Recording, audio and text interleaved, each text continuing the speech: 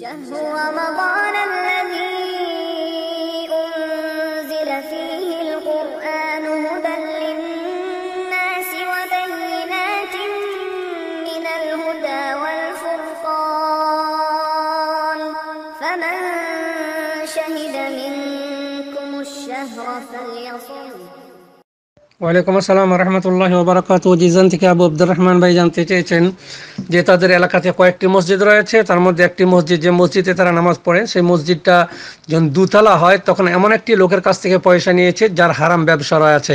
ভাই, হারাম ব্যবসা থাকলে তার কাছ থেকে পয়সা নেওয়া যাবে না এবং সেই পয়সায় মসজিদ করা যাবে না, এটা নয় জি, তার জন্য সেটা হারাম, কিন্তু আমি যখন সেটা নিচ্ছি তখন সেটা আমাদের জন্য হালাল জি।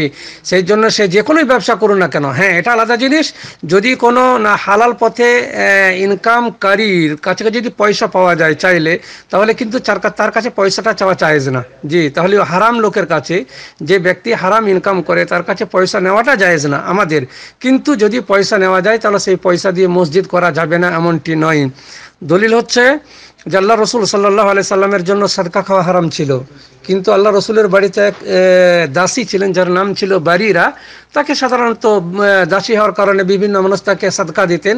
একদিন সেই বারিরার বাড়িতে বাসাতে গোশত রান্না হচ্ছে, সেই গোশতের ঘ্রাণ যখন আল্লাহ রসুল পেলেন তখন বললেন যে, খেতে বসে বললেন যে কী ব্যাপার, গোশত নেই? তো উনি বললেন যে, স্ত্রী বললেন যে ওটা হচ্ছে বারিরার বাড়িতে পাক হচ্ছে, রান্না হচ্ছে। তো আল্লাহ রসুল বললেন যে ওর জন্য সাদাকা, কিন্তু আমার জন্য ওটা হাদিয়া, ওর জন্য সাদাকা। কারণ ওকে যখন দিয়েছে তখন ওটা সাদকা স্বরূপ ছিল, কিন্তু বাড়িরা যদি কাউকে দান করে দেয় তাহলে এটা আমার জন্য হাদিয়া হবে।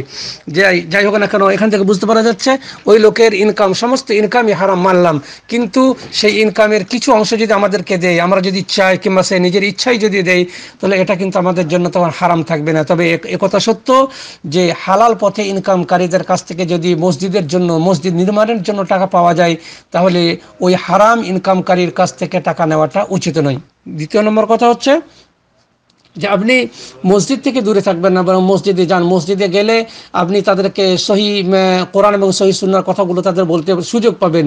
আর আপনি যদি মসজিদ থেকে পালিয়ে আসেন তাহলে আপনার কথা তারা শুনবেও না, আর আপনি তাদেরকে বলার সুযোগও পাবেন না।